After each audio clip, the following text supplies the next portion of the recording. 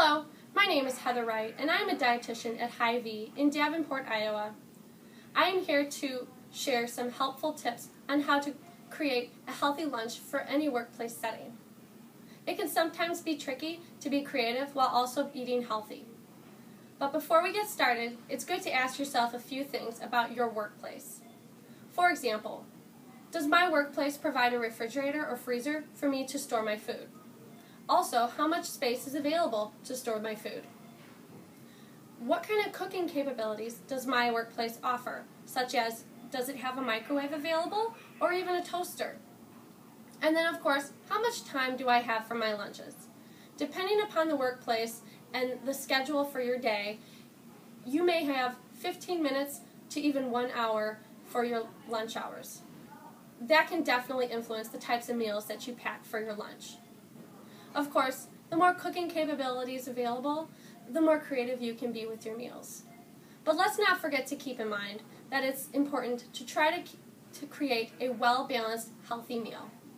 The best way to do this is to try to follow the 2010 MyPlate Dietary Guidelines. The 2010 MyPlate Dietary Guidelines roughly states what should be eaten at every meal throughout the day. That will include 1/4 of your plate as a grain source, which you should try to aim for making half your grains whole.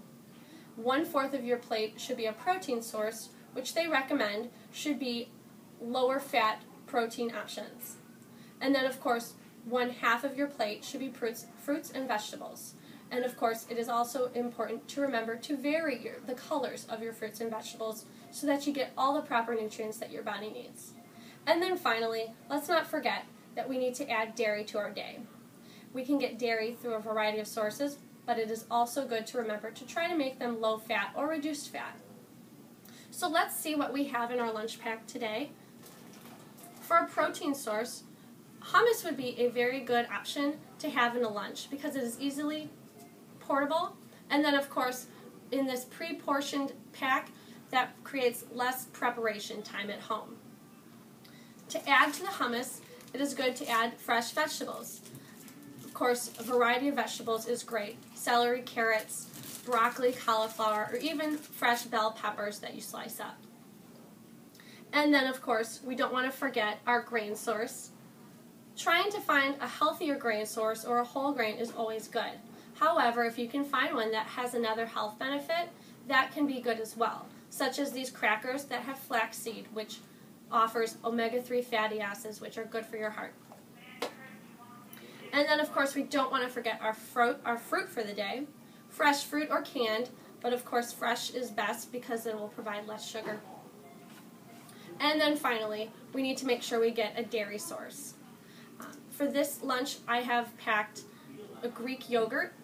Some other good sources for you to choose for your dairy would be any type of milk, regular yogurt, Greek yogurt, or even slices of cheese or string cheese. And especially with the string cheese, that can definitely provide an easy, packable source of dairy for the day.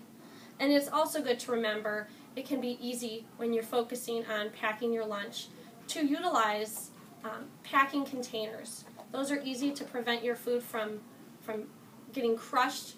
And then, of course, pre-portion size bags will also help. Snack size bags can help with portion size and portion control. Be sure to check out my next video on some other more creative ways to pack a healthy lunch.